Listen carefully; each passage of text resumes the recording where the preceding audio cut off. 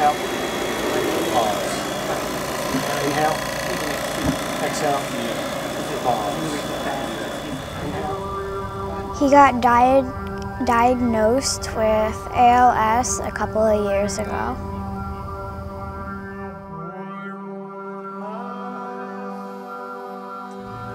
Just before the diagnosis came in and David knew that it was going to be ALS, he had told me, I was still living on the West Coast at that point, and he'd given me the go-ahead to tell a couple of close friends. And I told the people that he had given me the authority, the approval to tell.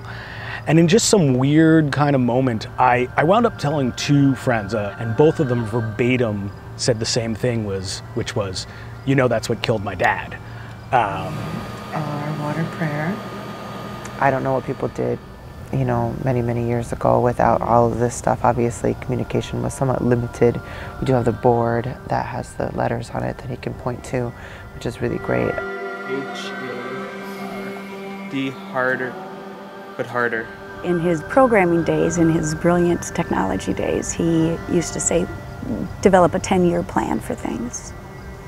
And so he decided to develop a 10-year plan for surviving ALS.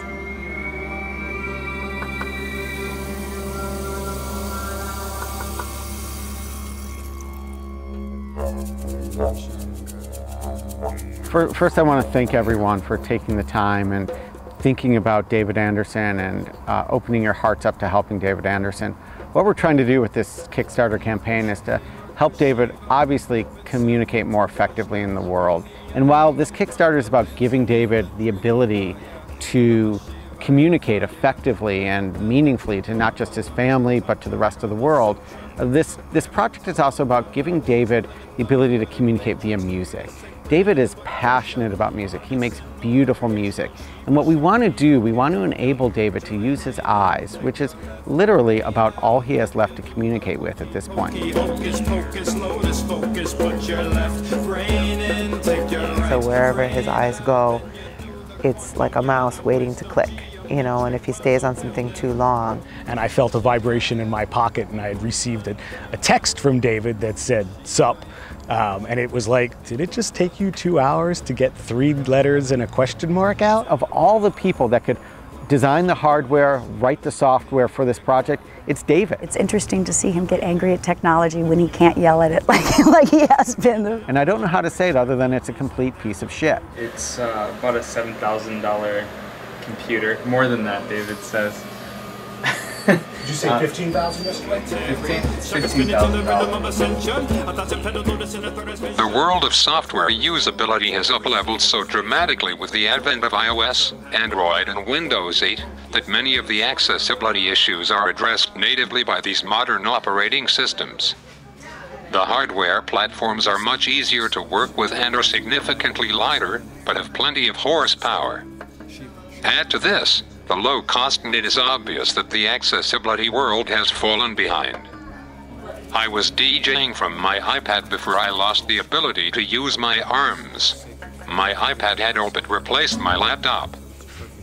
We're building a hardware platform, probably using a variety of devices and also software. A lot of that's going to have to be custom written middleware that will come together to form a package where David can actually communicate Twitter, Facebook, whatever it is he wants to do, surf the web, perhaps even use voice synthesizer to talk again. And we've also built into the budget a considerable amount of money to enable us to open source everything that we develop that can be rolled out to all sorts of accessibility communities. MS, ALS, children with learning disabilities. The idea of bringing the magic of tablet devices to people that really need it.